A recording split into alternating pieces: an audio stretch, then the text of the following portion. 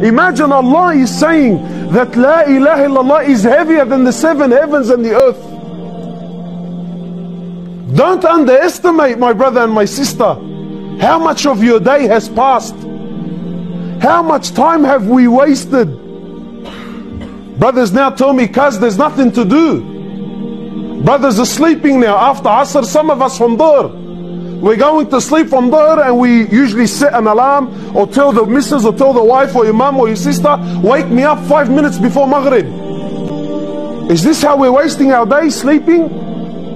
Although for some maybe sleeping is better, at least you're not falling in backbiting and sin. But for those really who can make the most of their time, brothers are telling me, cuz there's nothing to do, I'm killing time. No, my brother, you're not killing time. Time is killing you. You wasted hours and hours where you could have said La ilaha illallah and filled up your scales.